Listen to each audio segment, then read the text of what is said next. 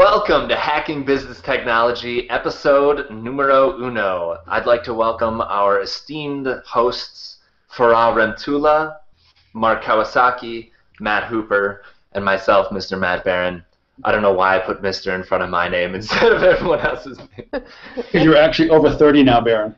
That's true. Okay. Now I have a title.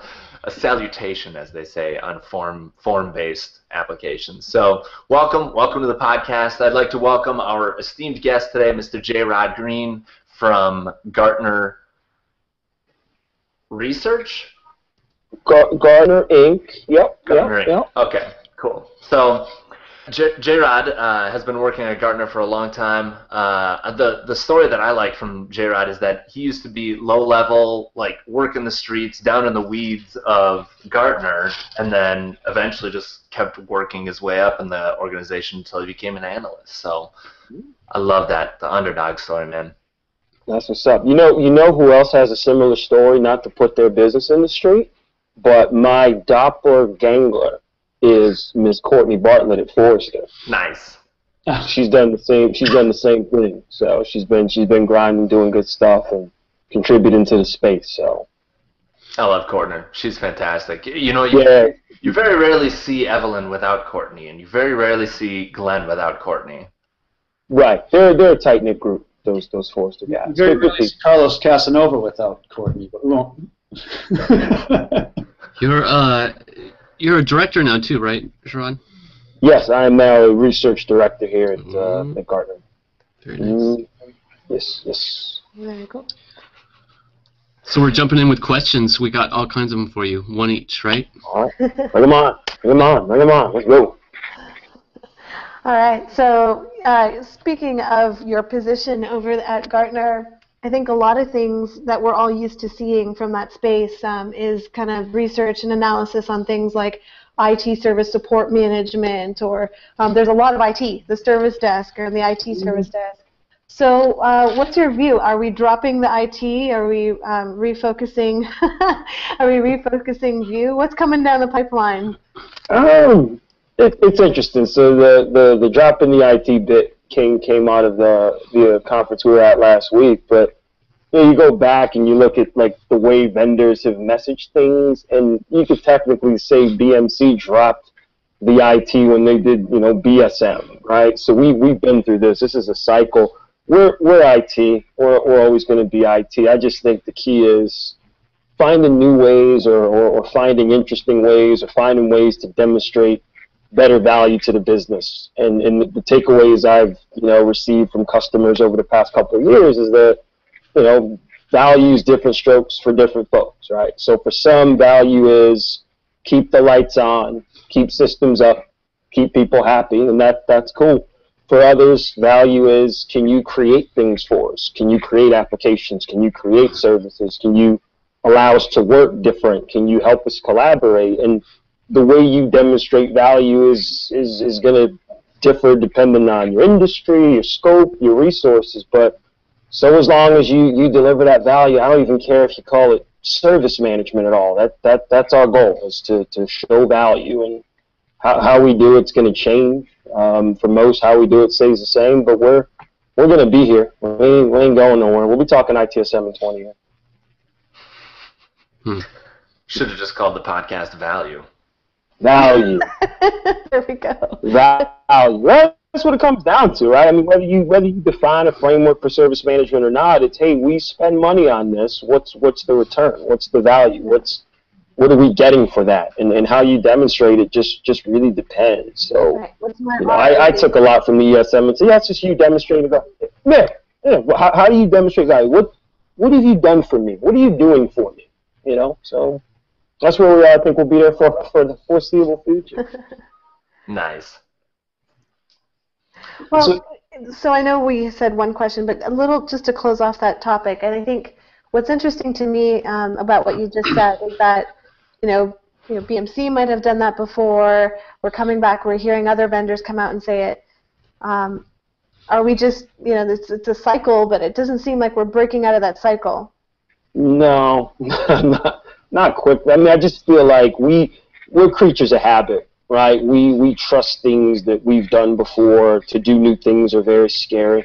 So we need to always find, some similarity or some connection to something of the past to explain what we're trying to do. And I'll give you a really good example. So Matt and I had this conversation when we were at the show last week, and people have taken the ARS platform from BMC and they've built things, right? That's new. That's not new, is what I'm saying. And so to do it on ServiceNow isn't new, right? We've been using our ITSM apps to automate things and automate workflows for a long time. So when you say, well, what's the new element? Maybe the new element is that it's as a service, or it's in the cloud, or we make it easy for anybody to be able to create these applications. But we're still there. We're still doing the same things, going back to value. So I think the messaging from the vendors is always going to try to pull something from the past to help buyers and new buyers understand it. But the practices, the practitioners, the things we've been doing, or things you guys have been doing specifically, those things aren't going to go away and aren't going to change. So hold true to what it is you're using to demonstrate value, and you'll be all right. And that's the part that makes my job fun but frustrating at the same time. It's like we're having the same conversation over and over and over again. But yeah, I mean, I think if you took a walk to the Met Museum in New York, you'll see manifest systems on papyrus sleeves back from when they used to come down the Tigris River. I mean, so request and fulfillment services are not new, right? They're thousands and thousands of years old. It's just degrees of scalability, right? Sure. Put it on a mobile device, or make it easy for laymen to be able to create. But we're still there, and we get it. And so much of the messaging is designed to sell software, right? I mean, at the end of the day, like that's what a vendor's message is to do, is to sell software. So keep that in mind when you talk about best practices and process refinement. Don't get caught up in the vendor message and the vendor hype. Stay true to what it is you're doing to demonstrate value to your business. Love it. So they always say, be the change you want to see in the world. What would you say needs to change in our world, Jarod? Like, what do you want to see change in the industry over the next year? What's interesting, and I know we keep it like so super real on this podcast. I would love to see more color. I'd love to see more diversity. I'd love to see more women involved in the space. I'm on the road a lot. I do a lot of these shows. I do a lot of conferences, and you run into some of the same folks, right? And then when you run into some of the folks who would be the minorities in that scenario, right? African American women, very rare to see in this space.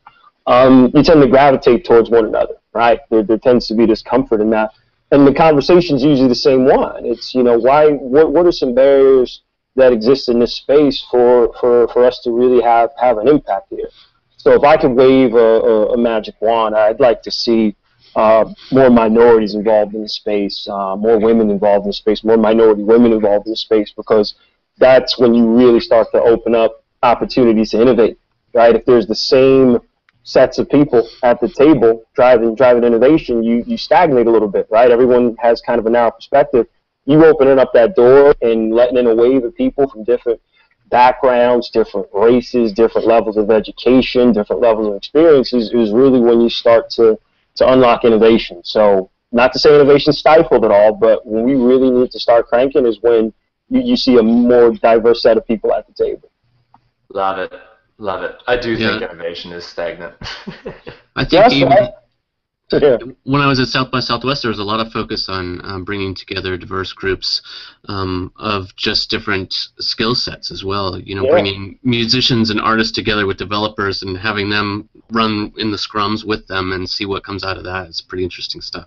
We need Music Day in IT. Bring a band to Work Day. Well, we saw Guitar Hero last week, right? But I mean, at the end of it, I mean, it's all design. Right? It's all how do we design user experience, and you need artists at the table to have that conversation. So I could totally see why that makes a lot of sense. I used to tease because when I went and got my MBA a few years ago, and like the first class we had was statistics, and the professor says, I'm going to have you read a book, and it was by Daniel Pink, and it talked about Masters of Fine Arts are the new MBAs, right? And so we're sitting there going, why the hell did you just tell? I mean, we just sunk a bunch of money into this MBA, and you're telling us the future's in fine arts. Like, thanks a lot, Professor Jones. But what I think he was trying to get us to understand was that, you know, really the only things that differentiate are design-based. So we can automate a lot of things, we can offshore a lot of things, but true design and really creating things that are of value and are going to resonate in the world, that's a different kind of skill set. And that's when you have to think outside the IT box and now into this creative side of things and how you create. And we're starting to see it, right? We're starting to see how much design impacts buying cycles or how design affects the way we interact. So yeah, I could totally see why musicians and creative types are at the table when we need to start designing these things. That's awesome. Love it. Mm-hmm. Anybody else got questions?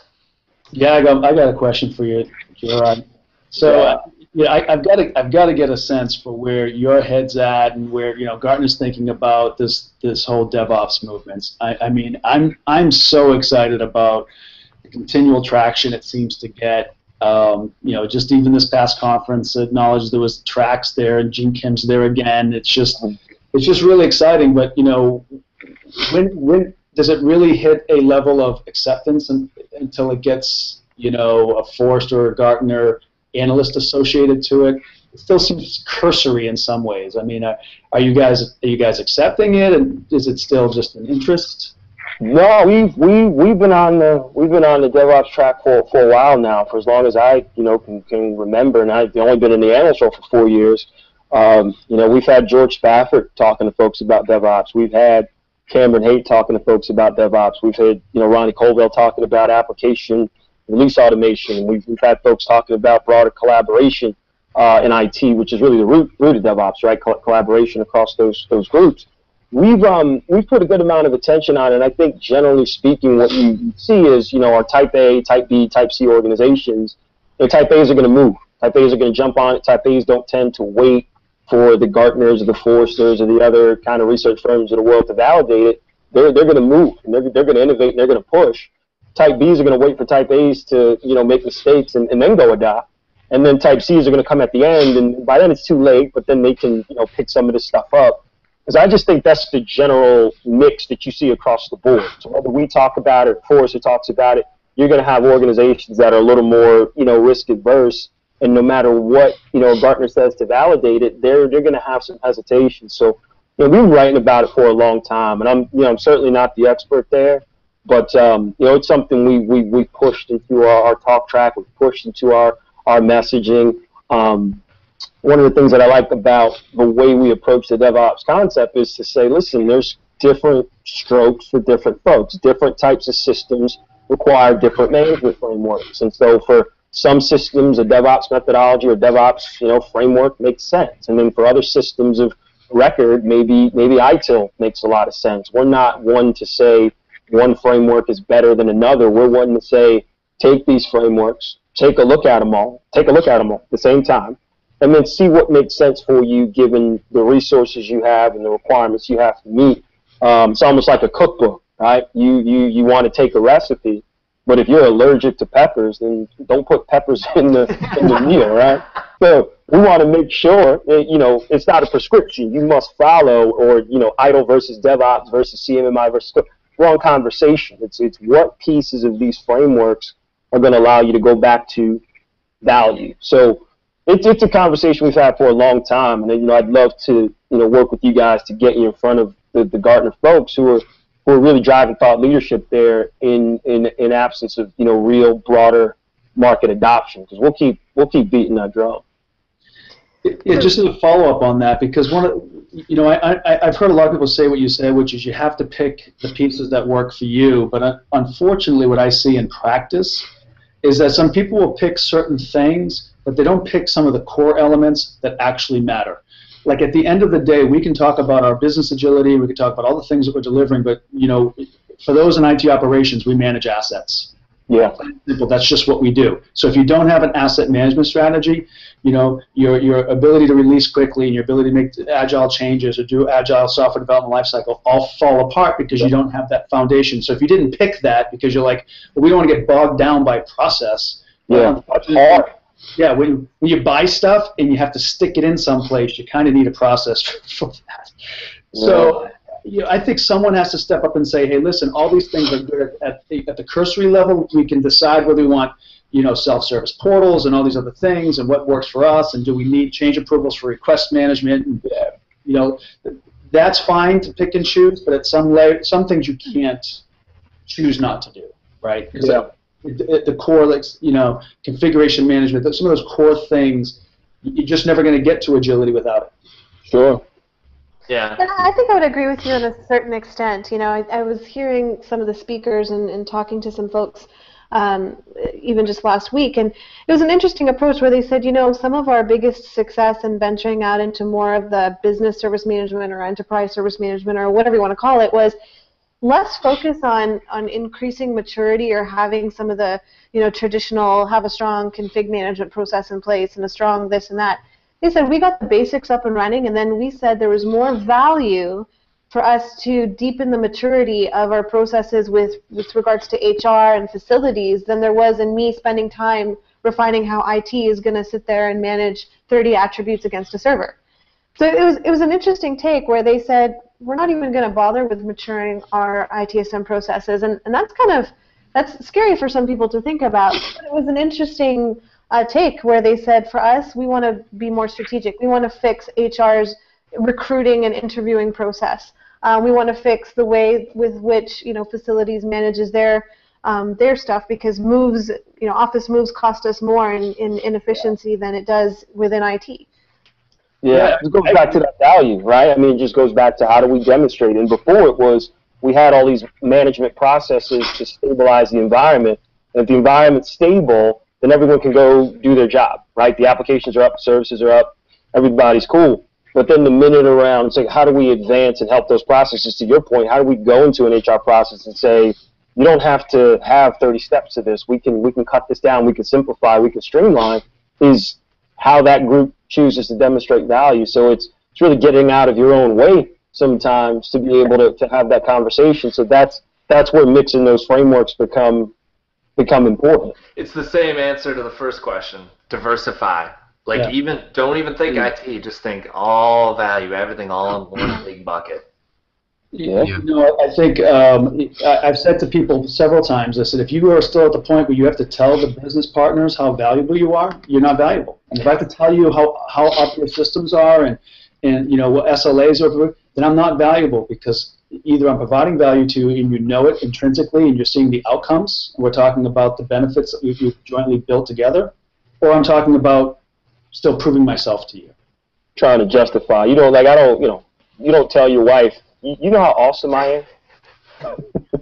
I have to remind her sometimes, because I got to remind you every day of how awesome I am, like we have a problem. So it's the same scenario. Like if you show up and you do the things you're supposed to do, you don't have to have that conversation. Like I always come back to like the relationship element, and that's what he absolutely right. Like if you got to justify every single day, it's just like I don't know if that relationship's sustainable. I told my wife it would take me 6 months to get a dashboard and the KPIs. I got to look at the process. Baron bought a Google goggles so that he could display the value at every 3 microseconds. At every day, red, yellow, green in real time, with metrics that only Matt understands. Which is like, yeah. For Mother's Day, it's location based, and she's telling him, "Yeah, you're in the red still, wrong store." That's awesome. So, all right. So my question is more around this value. Yes, value is different to different groups and different people, but there is still a shift going on, and value is more on the innovation side as we look to the future. It's just inevitable with, you know, the commoditization of things in IT and the cloud and all this sorts of thing. So, Jarod, what would you tell businesses if all of infrastructure and operations was gone, if that was in the cloud, if it was just not part of their their internal business model, where do they find success then? How do they become strategic? What is IT's role in that? What's left? I mean, where do you see that going? And does Gartner have a role in that? Will you be serving more business side than IT side in the future? Yeah, I think the interesting take in that is to say, okay, what if the business didn't leverage internal IT at all? Because that's what it would be. If we're not leveraging the internal IT department, we need IT from somewhere. So we're going to go to separate providers to get it. We're going to go to Amazon, or we're going to go to Google, or we're going to go to Salesforce, and we'll just kind of deal with it ourselves. No one chooses those. They all choose IBM or HP, the old iron shop. The old ironclad, but I mean that's what people think. That when you look at business model, though, the business model for Salesforce was go directly to Salesforce, get IT out the way. Mm-hmm. So IT's in the way. You need to close deals. We got an app for that. Like that's the whole model. So on some level, there's still that reliance on IT. It's just not us. It's just not the internal IT. It's just not the people we've been dealing with. So then the takeaway is, how do you as an IT organization market yourself the same way Salesforce does, market yourself the same way Amazon does, market yourself the same way Google does? Because someone's got to have a conversation about service level agreements. Someone's got to have a conversation about penalties. Somebody's got to have a conversation about uptime. And at the same time, there's hardware to be managed somewhere. Right, there's downtime, right? There's things that the provider has to do to manage IT as a service. So I think the biggest takeaway here is saying, well, how do you operate IT like a business so that you can compete with those guys? Because they have sales staff too. They got margin that they got to protect too. And so you need to be able to have a conversation about the value that you bring to the table against the value that a provider can bring. And you have to have your service costing model together. You have to have a value statement together. You have to talk the same talk that these mega vendors are talking to be able to have a seat at the table. Because IT, you can't decouple it, right? It's IT. It's just going to be their stuff or your stuff. I'd much rather it be your stuff. Yeah, I think to go with that as well, you need technically minded folks in the business that are able to orchestrate all these external providers into an innovative solution. I mean, I always use the example. Right? So it's service management integration versus service management in itself. Now you have your techies and your business techs serving that integration function and going, how can I leverage? How can we, take this? They're worried about the day-to-day stuff. Now let me take this and take it up a notch at the analytical. And also focusing on design. Strategy and design are two of the life cycles in ITIL at least, but we never focus on them when we talk about ITSM. So how can IT be part of that conversation and not just keep the lights on, but actually do something radical that's going to make a difference on the business side?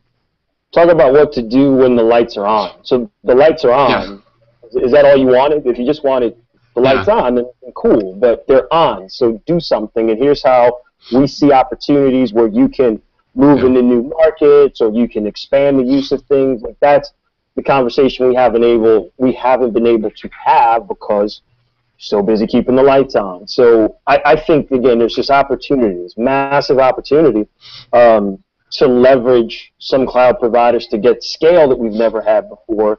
But now you have to show and prove. Now you have to have a conversation about what you can do different than what a service provider can do. That's a tough conversation for folks to have. I mean, look at Borders Books and Music kept the lights on until they couldn't anymore. And I mean, Blockbuster Video. Yeah. Blockbuster Video. Innovate or die, right? Right.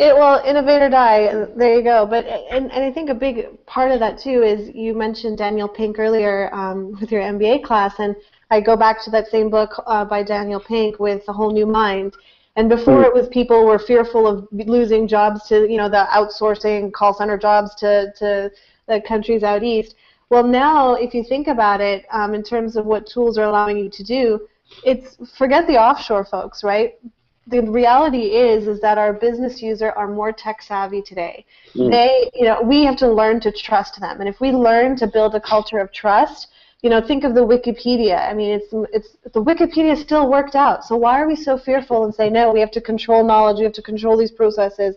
Let the people out there be more organic, see what they come back with. If I have 100 forms that are doing the same thing, eventually whichever one's used the most will be the one that becomes the actual, the one that takes over. But then that allows us all of that free time now. We have now supported or created a space to innovate. And I think people don't realize that. We used to, back in the day, ITIL Foundation, I remember telling my students when I was teaching problem management, all of you are focused on reactive problem management, but imagine where you were preventing the fire instead of fighting it.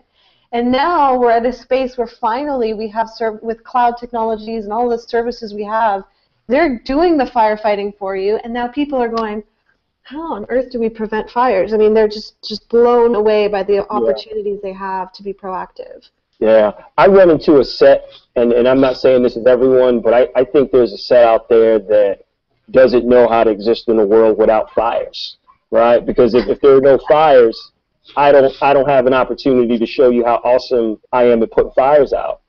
So, I always try to get in the mindset of the person who says, well, we can't do a crowdsourced wiki approach to knowledge management because we do the knowledge management. You can't trust the people because what if they share bad information with each other? And I said, whether you put up the wiki or not, or whether you manage the space or not, you don't think people are talking about IT services around you? You don't think people instant message each other or send emails or fire up Google Plus Hangouts to talk about what's happening on this screen? And you get this real weird look from them like, yeah, I guess they are, but what do I do now? So if that's a space where I'm not valuable as a firefighter, what kind of skills do I need to pick up? So I'm always trying to be conscious of that mindset of the person who stands up and says, no, we can't do that, we've never done that, and that'll never work.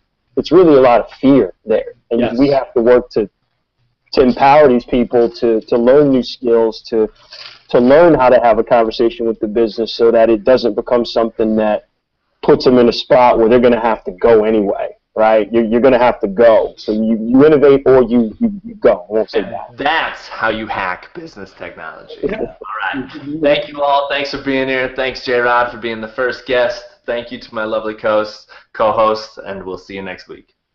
Thanks, everybody. Thanks. Thanks. See ya.